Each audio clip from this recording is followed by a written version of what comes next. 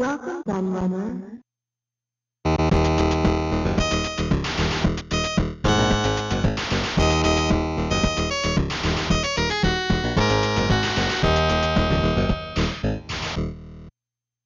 Now those of you who have been following my channel for some time will be very familiar with my Greatest Arcade Games series, where I looked at the 20 most important coin-ops released in each year from the dawn of the industry in 1975 to the time when consoles started to catch up technologically, 1995.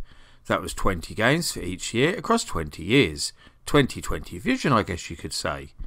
But after that timeline was completed, I produced two more bonus videos. One looking at my own top 20 arcade games, and another top 20 that was voted for by you, my viewers, and the retro gaming community at large. I fully intended to stop right there, and not do any more, but then I ended up doing one on 1996. Not just because you, my lovely viewers, were asking for more of them, but also because I was moving house and needed to make several weeks videos in advance, making my usual video schedule impossible.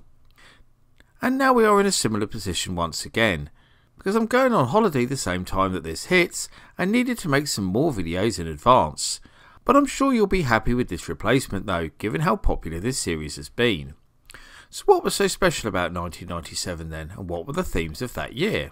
Well, fighting games were still the rage, with a few completely new titles, as well as additions to several well-established franchises. There were also plenty of new racing games, a staple of arcades to this day, and lots of shoot-'em-ups, continuing the revival of the genre from the year before. What was very noticeable though indeed, was a huge lack of innovation, with very few new and original titles. Almost all the games on this list are sequels and follow-ups to existing franchises. That's not to say there was nothing worth playing though, as you'll shortly find out. And with those words uttered, I guess it's time to have a closer look at the 20 greatest arcade games of 1997.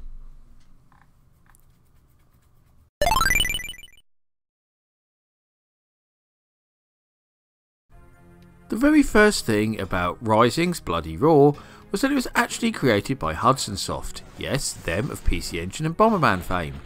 Known as Beasterizer in Japan, the key gimmick of this 3D fighting game is the ability to transform from a human into a beast.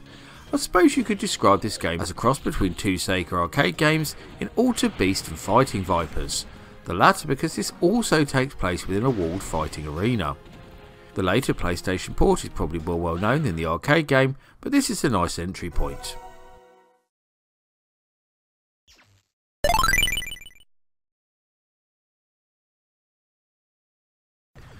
(1997) saw the 3D returns of two very famous horizontally scrolling shoot-'em-up series in both Gradius and its great rival Darius. But it's Konami's game that we're looking at first because, well, it's not as good, and you can probably see why already. Konami thought that adding 3D graphics meant they had to give the game a new perspective, a turning Taito didn't choose to take, and this makes the game feel totally different. It's not a totally horrible game by any stretch of the imagination, it's just not Gradius, and it's easy to see why they returned to making 2D entries after this brief experiment.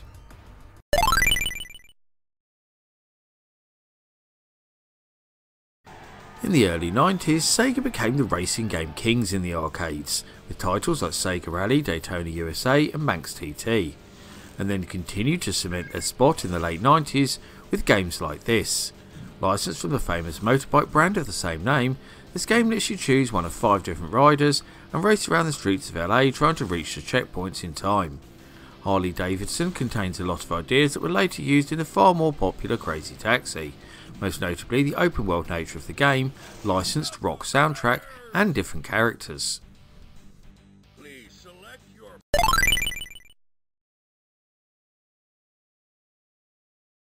The Darius franchise has been a staple for Taito since its inception in 1987, with new games still arriving in the present day. Not including various home versions and spin-offs that came in between, G-Darius is the 4th game in the series, and like many other games in this particular list, it was later ported to the Sony PlayStation. The most interesting new feature of G-Darius is that it uses 3D polygon graphics, but still retains the same horizontally scrolling viewpoint. The multiple screens are gone now however, which is a shame as it gave previous entries a real point of difference.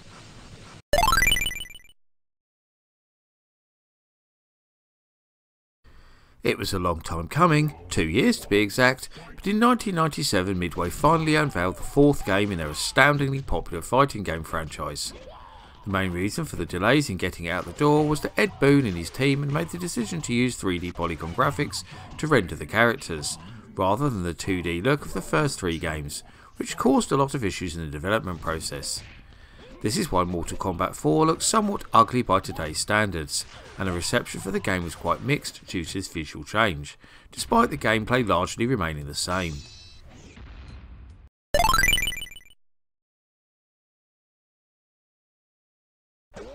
It's fair to say that American football games never really struck it big in the arcades like other sports games did.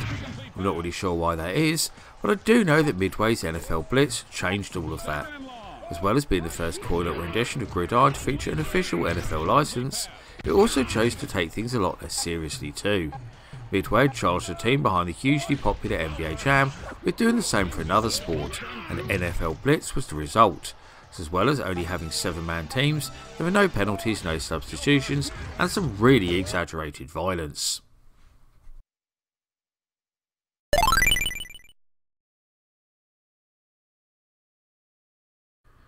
The original Strikers 1945 turned out to be a pretty successful arcade game for creators Psycho, being one of the games that reignited the shoot-'em-up craze in the mid-90s. It was described by many as a bullet hell update of Capcom's famous 1942 and its many sequels, and this second Strikers game is more of the same really. Jump into one of 6 World War II fighters and fly your way through 8 levels of intense action, with the first 4 of those being randomised to add more variation.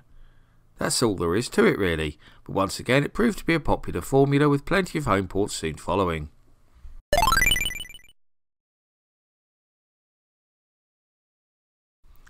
After the rather lukewarm reception to Street Fighter EX, Capcom went back to the drawing board and came up with a much better received Street Fighter 3, which was more like an evolution of Super Street Fighter 2, the game people expected previously. It still had a few new features of its own though, although these were somewhat borrowed from other Capcom fighting games, like the ability to dash and retreat, as well as super jumps and quick stands. The most notable new feature however was the Super Arts, a powerful special move similar to the Super Combo in the Alpha games.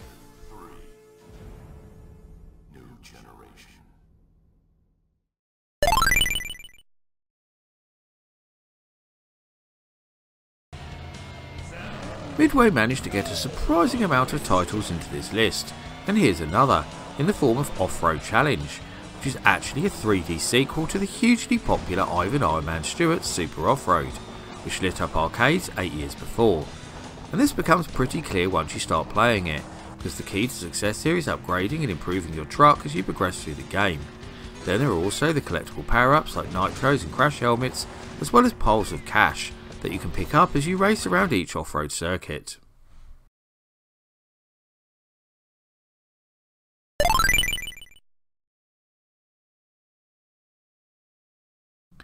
Developed by the legendary Cave for arcade distributors Atlas, Dodonpachi is widely regarded as one of the best bullet hell shoot-'em-ups of all time.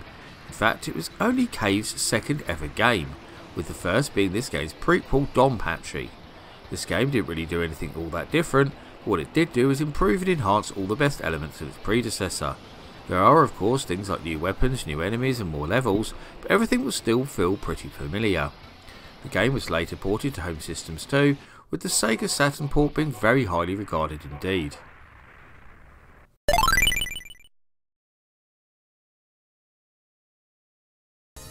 I always felt that Rival Schools is rather underrated as Capcom fighting games go, being overshadowed and forgotten in favour of the many Street Fighter and Marvel games.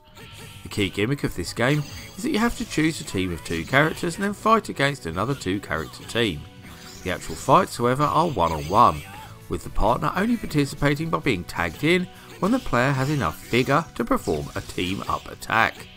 This makes Rival Schools a bit more tactical than most rival one-on-one fighters of the era.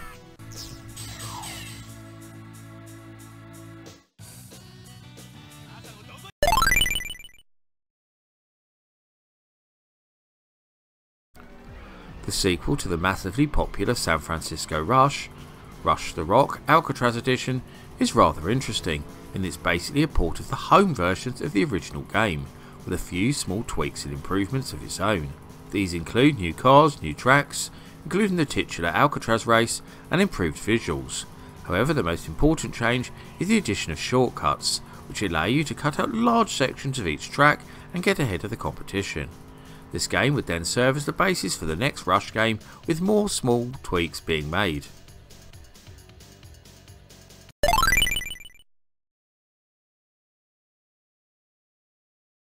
The very first arcade footy game to use 3D polygon graphics, the original Virtua Striker was a very profitable coin-op for Sega, so it was inevitable a sequel would follow. It took 3 years to come, but it was more than worth the wait, as Sega made huge upgrades to every area of the game. And in fact, Virtua Striker 2 was so good that the Japanese company would choose to improve and enhance the game 3 more times rather than release brand new sequels. It would become one of the highest grossing arcade games of 1997, and it was later ported to Sega's advanced Dreamcast console.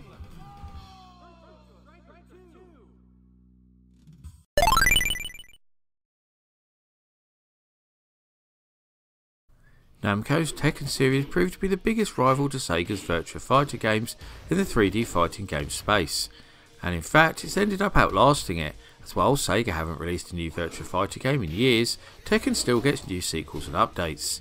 This third game is notable for introducing a slew of new characters that have become staples of the franchise ever since.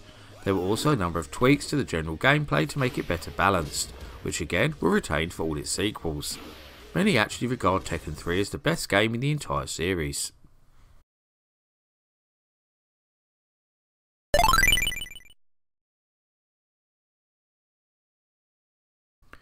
The direct sequel to Raiden Fighters and another spin-off from the regular Raiden franchise, this one is subtitled Operation Helldive and shares much of the same DNA as its predecessor, whilst improving the concept in key areas, which seems to have become a theme in this 1997 list. The main new feature is the hybrid attack, which is only available in a 2-player game, and lets 2 players link up with each other to use their charged attacks, which then activates the hybrid, rendering both players invincible for the duration of the power-up. It's also notable for its awesome soundtrack too.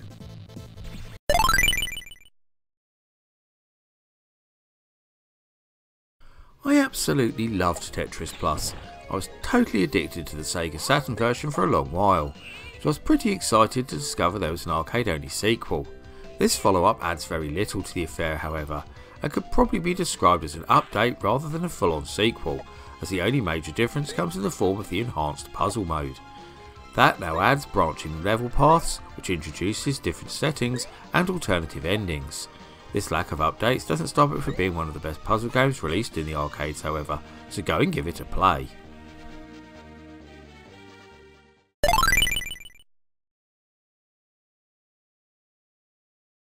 Zero Gunner is a pretty unique, for the time anyway, 3D shoot 'em up where you pilot a helicopter flying up the screen, blowing up the various air and ground based enemies.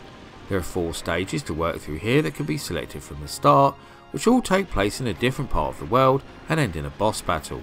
As well as your usual array of power ups, you also have the unique lock on feature. What this does is let you focus on a particular enemy and then move around it. Probably the best feature of Psycho's Zero Gunner, however, is a simultaneous 2-player mode. You don't get that many 2-player co-op shooters, especially ones like this, so this is a real bonus.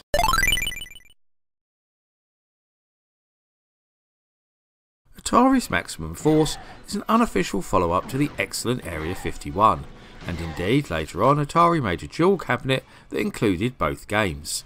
Like its predecessor, it's also a light gun shooter that uses digitised graphics and video sequences to display all the action. In a time when 3D polygons have taken over the genre with games like Time Crisis, Virtua Cop and House of the Dead, it's nice to see a game that uses more traditional techniques, and it looks absolutely great. The press of the time actually criticised the game for this reason, but punters disagreed, and it ended up being a very successful game for Atari.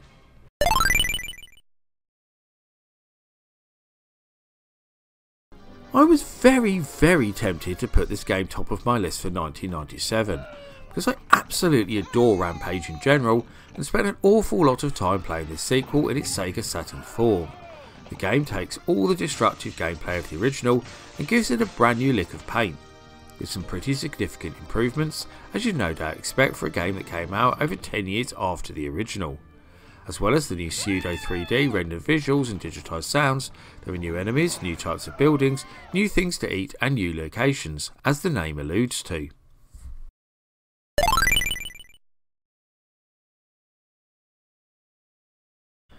I just had to put Sega's amazing Jurassic Park arcade game in the top spot, because unlike the vast majority of games released in 1997, it felt like something genuinely new and different. I don't think a film had been so suited to being turned into a light gun shooter since Terminator 2 some 6 years before. You simply make your way around the park shooting dinosaurs, saving trapped visitors and picking up power-ups. The game is so enormously fun and still so fondly remembered, so much so in fact that it was remade by Raw Thrills in recent years for their own Jurassic World coin-op. And that rounds up my look at the greatest arcade games of 1997. Are there any others you can think of that should have made the list, or do you disagree with any of the entries that I did include? I'd love to hear your thoughts in the comments. Before I go though, I must thank all of my loyal patrons and YouTube backers for continuing to support my channel and make videos like this possible. However, I must give special thanks to the following patrons and YouTube backers in particular for their much appreciated pledges: Grady Haynes, Mitchell Valentino, Seth A. Robinson, Carl Olsen, Dos Gamerman, Sonic Mania 999, Paul Daniel, Andrew McKay, Retro Resolution, Matt Standish, James Taylor, Trogdor the Burninator, Mins, 8-Bit Guy, Luke MC, Ben P. Stein, Colin Matorn, Tabby Kitsoon, Alan J. Dodds, Daniel Skronsky, and Electron Star Collapse. If you also want to help support all my creative endeavours, including this YouTube channel, then please go and check out my Patreon right now. You can get access to host-extra content, including downloads, exclusive videos, creative insights, and much more besides. I've been the Laird, I thank you for watching, and I'll see you all again for another video very soon.